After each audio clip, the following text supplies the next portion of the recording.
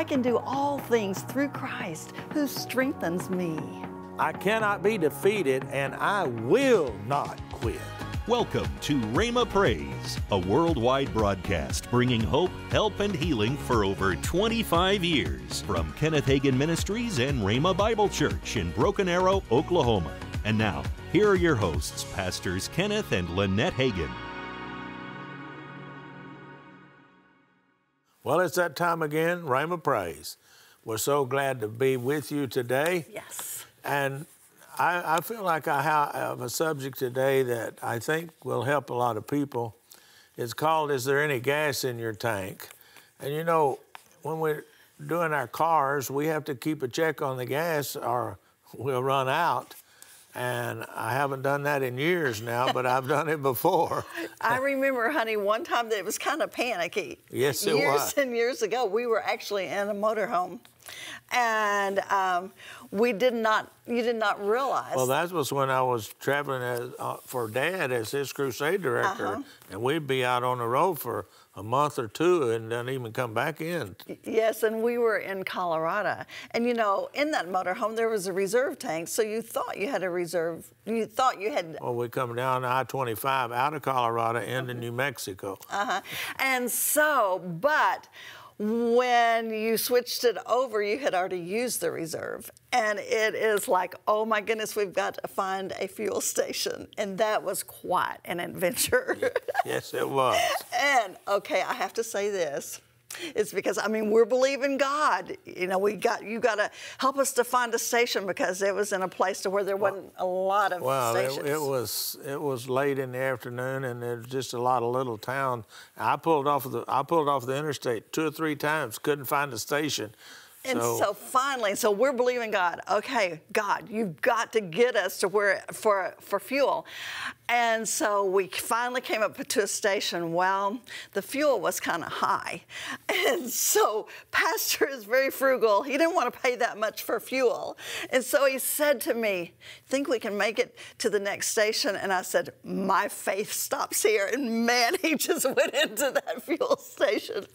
That was it was kind of a funny moment. But you know, we need to keep a check on ourselves spiritually.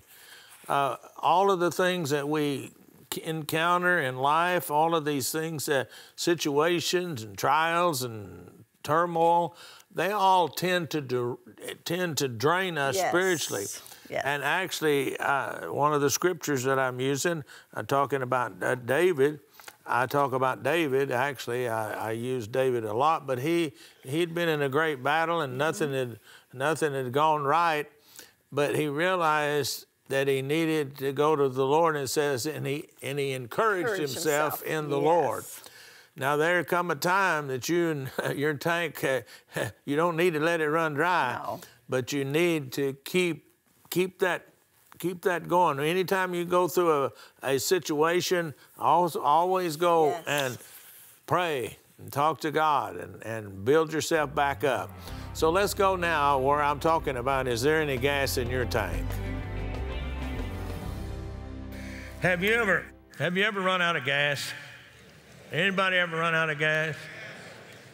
Well, about half of this crowd has. I don't know about, I figure most everybody has, but maybe you just don't want to admit it. But in 1969, I was associate pastor, my father-in-law there in Garland. I had a 65 Ford that you had to push it to get it started, especially if it was cold because the valves were so burnt. And so, in fact, my uncle had an auto place where he made auto parts and stuff, and I would take it over there to his manufacturing area, and they'd fix it. The last time I took it there, he told me, son, take this car to the junkyard and pay them $5 to take it. That's how bad it was. It was bad, wasn't it, hon? And Dad was preaching there in Dallas, and he called me, and he said, a lady came up to me tonight and asked me if you needed a car. And he said, I told her he sure does. She said, well, I was praying. The Lord told me that he did. You tell him and his wife to go to any dealership and just pick out any car they want. And so that week we went and picked out a 1969 four-door hardtop Rocket 88 Oldsmobile. But that is the same week that Craig was born. On Tuesday of that hot July day, about 102 or 3 degrees, I think it was, I picked him up from the hospital. Yeah, I picked him up on Friday. He was born on Tuesday. That's right. He was born on Tuesday. And so we're headed home, and he's in the back seat, and Lynette's there, or she's holding him in the front seat. And all of a sudden, that car started sputtering, and I looked down, and that gauge, I've been so excited over a new car and a new son at the same time, I had forgot to get gas. And it was empty. But Lynette will tell you, I jumped out of that car while it was still rolling. I put it in neutral, and it was still rolling. And I pushed that car for about a half a block by myself. I guess my adrenaline was flowing. You know, I was 28 years old, I think. I was 30. I guess I was 30. And I pushed it about a half a block, and when I jumped out, I saw a station sign down there, and there was a little incline, and I was about to run out of gas physically, and this little incline going, and I managed to get it headed down that incline. I went in there, got some gas, but I don't think I've run out of gas since then.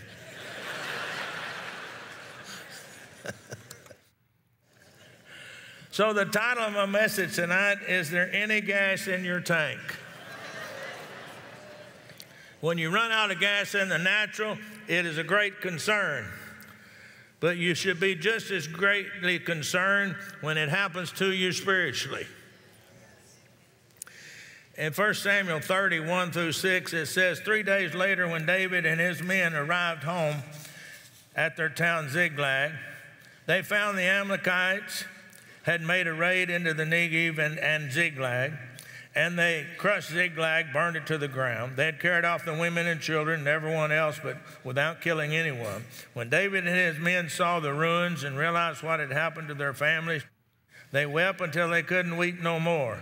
You might say they ran out of gas. David's 2 wives, Ahinoam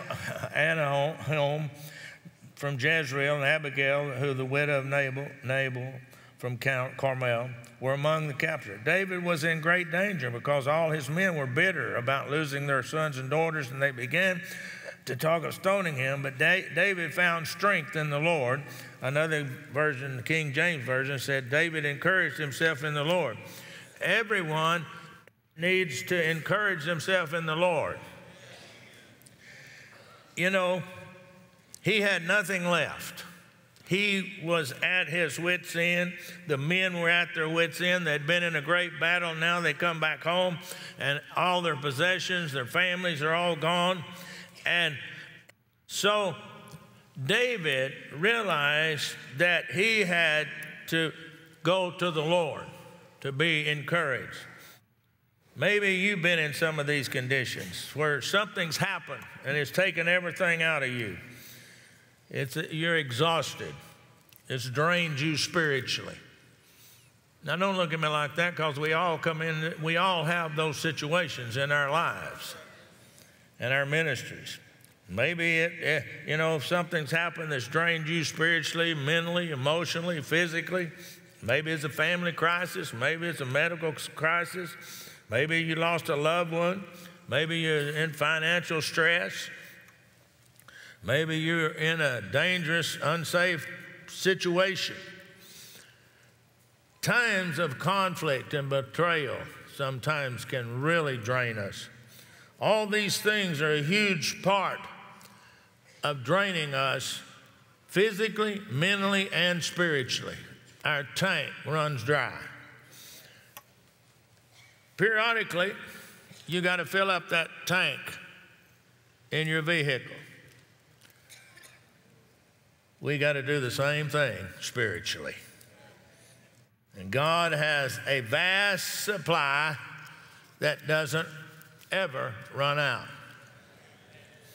Now, for the ministry, we're here. We have a lot of ministry vehicles, buses. In fact, you're going to be riding on those shuttles tonight and other vehicles. And we got a diesel bus, and we got some other diesel equipment, and we got a diesel tank and a gasoline tank down there at the maintenance. We got the pumps there. And ever so often, Cameron, our grandson that's in charge of the garage down there, he'll say, Nana, we're almost out of fuel, and we have to refill the tank. Hello. You know, we begin to see Peter preaching on the day of Pentecost, and he said, in the last days I'll pour out my Spirit upon all flesh, upon all people. Your sons and daughters will prophesy. In those days I'll pour out my Spirit on my servants, men and women alike. God has enough Spirit to pour out on every generation. Notice he said, I will. God is willing to refresh you and strengthen you. He wants you to be filled with power all the time. You know, as we begin to look at all this, it's great to get refreshed spiritually from time to time because we need that. You know, now I'm going to read Acts 3:19 here, and it says, now repent of your sins and turn to God so that your sins may be wiped away. Then, I want you to pay, then times of refreshing will come in the presence of the Lord. Another translation says, pour out showers of blessings to refresh you. Now I realize that most of us in here have repented our sins, and if you haven't, you can do it tonight and everything will be all right. But I want to look at that phrase, times of refreshing. From looking at that scripture, then, it tells us that times of refreshing are possible, okay? We come together to have a move of the Spirit like we have here at WBS, to replenish, to refuel. I mean, I grew up in the church. Dad was evangelist and pastor part of the time. And we would go to special meetings like camp meetings and seminar, winter prayer conference. And that's where the ministers and the people would come, and the word was preached and the move of the Spirit, and people would be refreshed and renewed and go back out in their ministries. It says in Acts 1:8, and we all know it, but you will receive power, or when we receive power, when the Holy Spirit comes on you. You'll be witnesses, telling people about me everywhere, in Jerusalem, throughout Judea and Samaria, to the ends of the earth. Now, we received power when we were filled with the Spirit. But if you don't keep replenishing that, if you don't keep being refreshed and refilled, you'll find yourself at the end of the road and don't know what to do.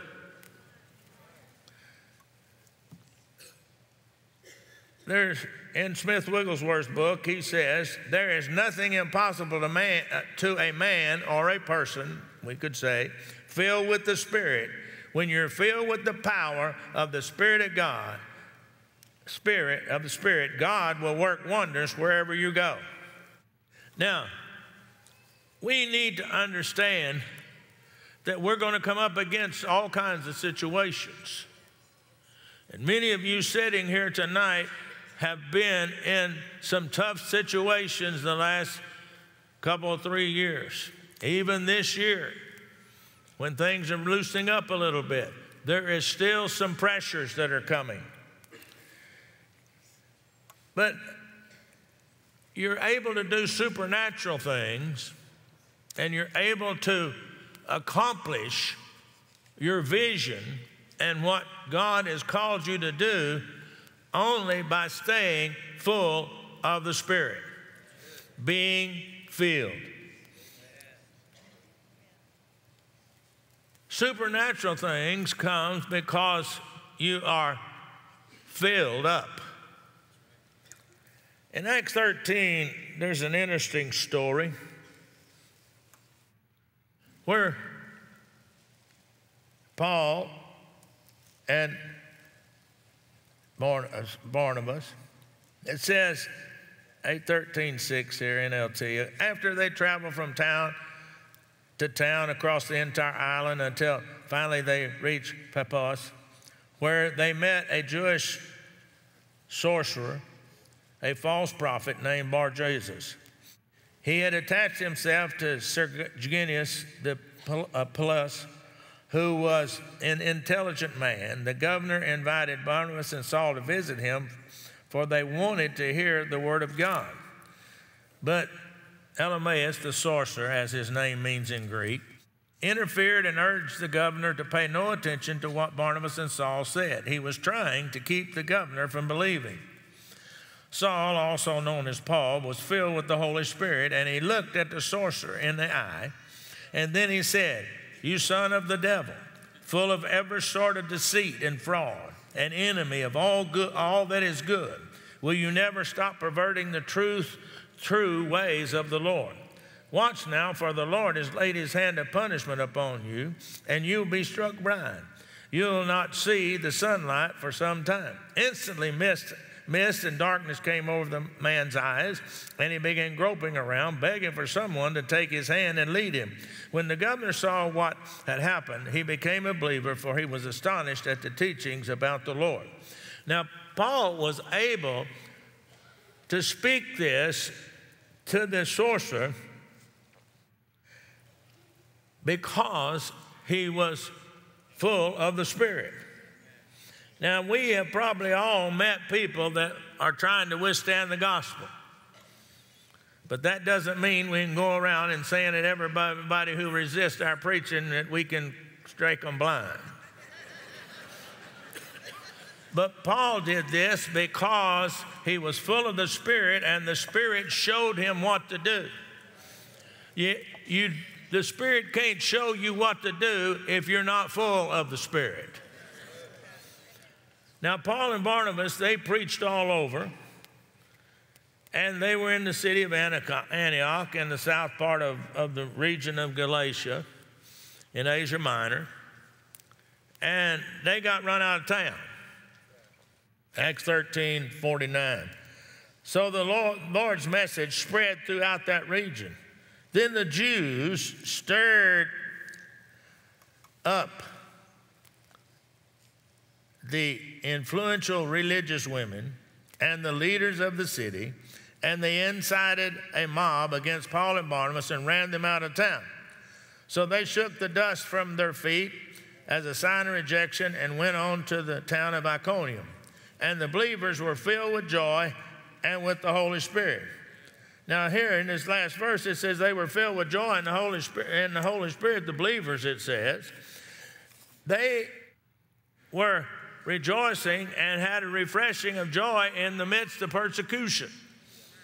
If you're full of the Spirit, when you're in the middle of any situation that you're facing, you can rejoice and have joy because you have the Spirit that is giving you the joy.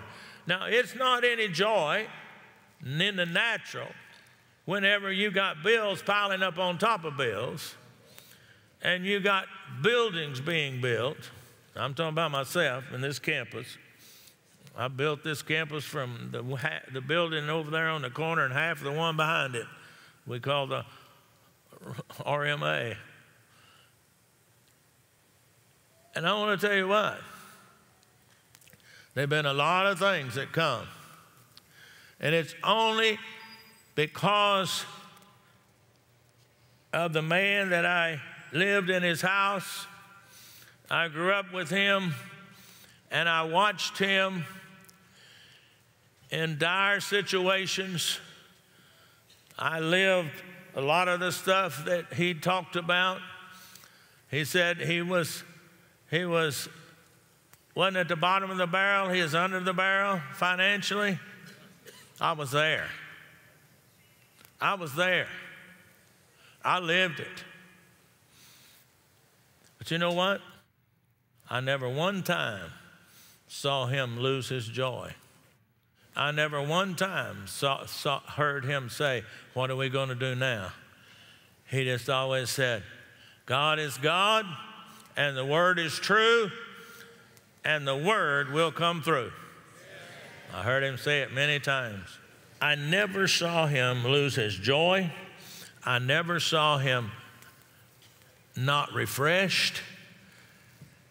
And I got to watching him way back. I'd do it. I mean, even when I was here, I'd go over his house. We might be sitting there, a ball game might be going on, and I'd see his lips moving, and I could tell that he is sitting there praying while he was watching the football game. Me and him were, but I'd seen him do that and I'll do that.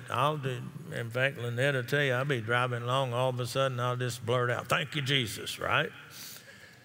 But you see, you got to keep yourself renewed in the Spirit all the time. You have to come back to events like this. This renews you.